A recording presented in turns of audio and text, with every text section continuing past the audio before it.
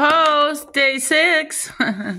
So I made it to day 6. I don't know how, but that's a crock of shit. Okay, so I have cheated with cooked drinks, coffee, and I had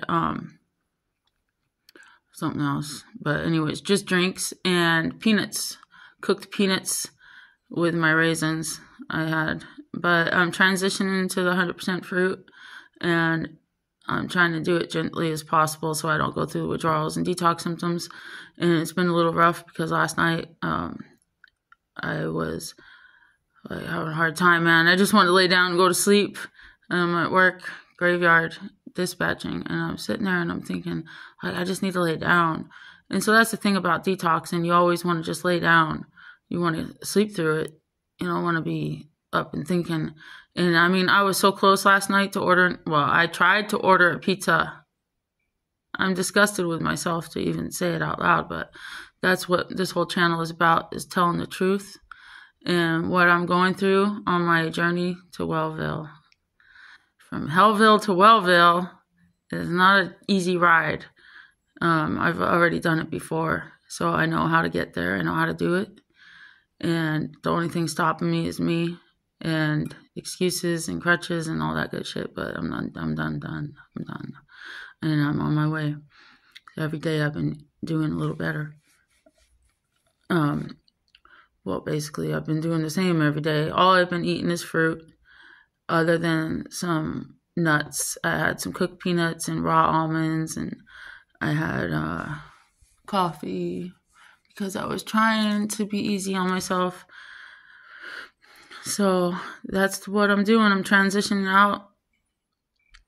Off tomorrow, I should, the only reason why I drank the coffee is because working graveyard is really difficult to stay awake and not sleeping enough hours. So I'm going to sleep right now, though. I'm going to sleep a good 6-7 hours, and that's a long time for me. If I sleep 5 hours, I'm good to go. So, and when I'm on the fruit, 3 hours, I'm good to go. 3 hours a day.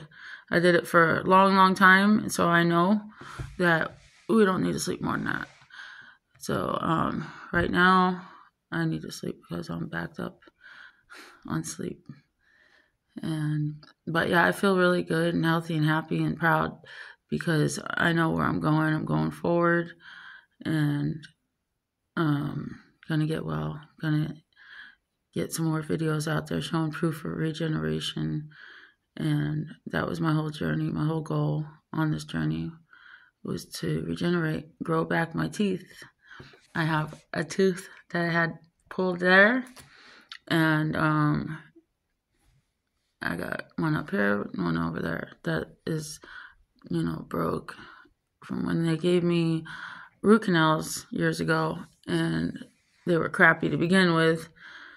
And but how do you fix cavities? I mean, other than fillings, isn't there a way to regenerate a tooth? Certainly is. All you have to do is clean the cells in the tooth, because when you look at the tooth under a microscope, it's made of cells, spaces into fluids. So what we have, blood going into the cell, feeding nutrition, oxygen, and then we got the waste coming out of the cell, removing the acidic waste that has a pH of approximately 3 pH. So a 3 pH is really hot, and acidic. Okay, look at Coca-Cola as what? Pepsi, Coke, 2.9 pH. So 2.9 pH, that's hot. 3 pH is hot. That's the cellular waste that's coming out of your cells. It's very, very hot, corrosive. And so that's what kills your cells. But that's not what I was trying to get at. What was I trying to get at? I don't even remember. It was important too. Oh yeah, Pepsi, Coke. Okay, so you're looking at the pH on soda, 3 pH, same pH as soda's a little bit hotter. I mean, it's hot, 2.9, 3, basically right there. So if people fall into a vat of soda at the Coca-Cola factory and die, they fall into the soda and die because the soda is acidic and it will kill you. And it'll dissolve you. That's what acids do. And so if you drink soda, you fall into soda, you don't want soda. But I'm saying that pH, that 3 pH is hot, and you need to remove it. And once we do that, all the cells have to be cleaned. And then once they get clean, they get stronger. So your teeth are made of cells, so they'll get clean and stronger.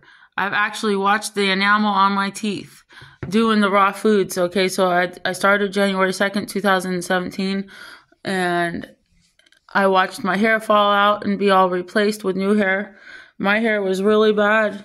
Okay, so I have this scar hair, but I had no hair at all on the side of my head. Like, all this whole area was bald, and I had hair up top, like, covering it up. But I don't know if you can even see it, but there's a scar there where my ex hit me in the head with a hammer, and I can laugh about it.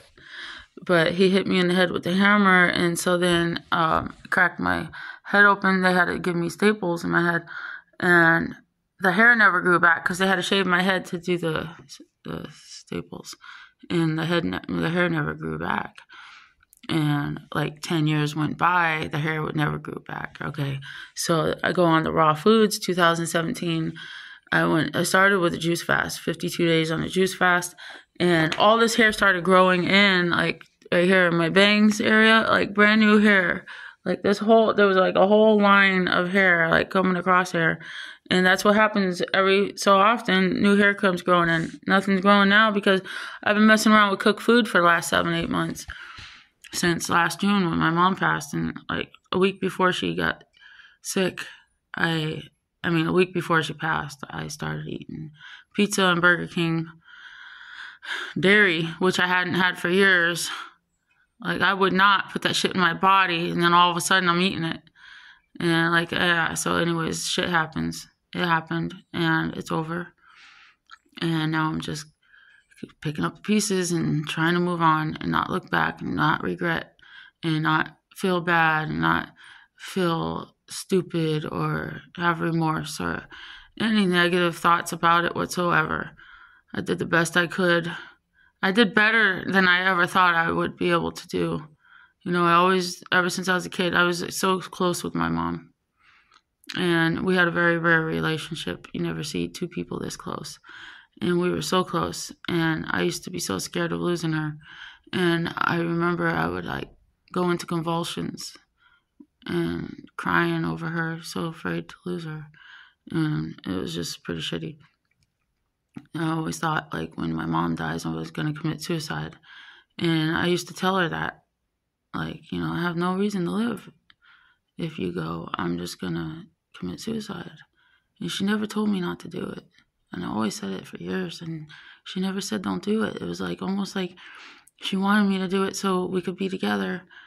And I always planned on doing it, but then when my mom died,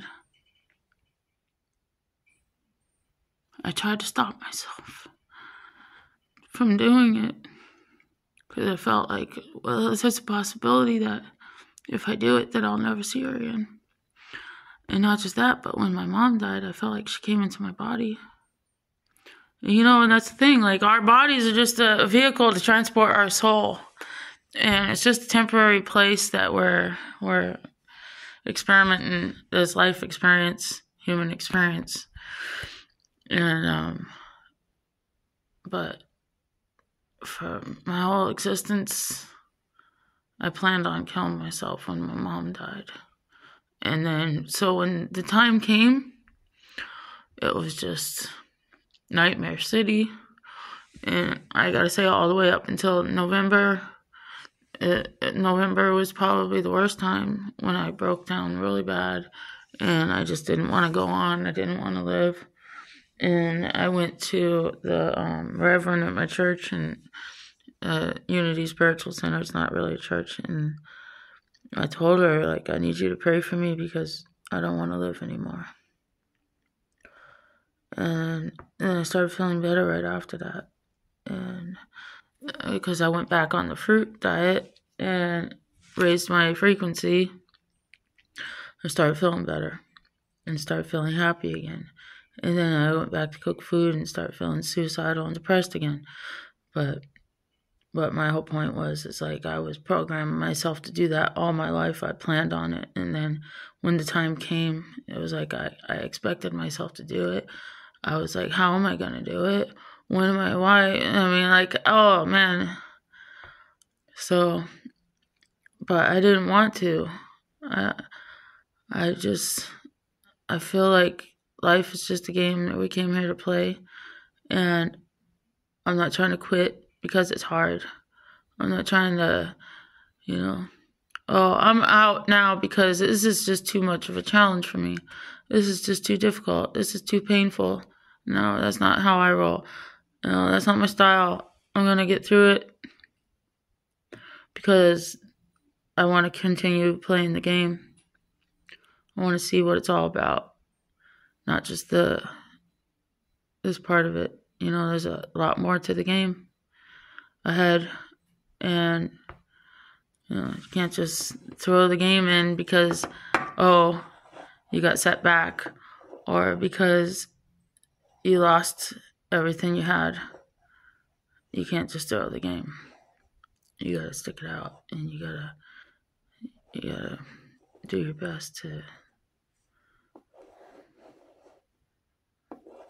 There's only two options.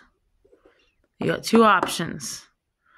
Either you can play the victim or you can play the warrior. Only one of those options allows you mental freedom.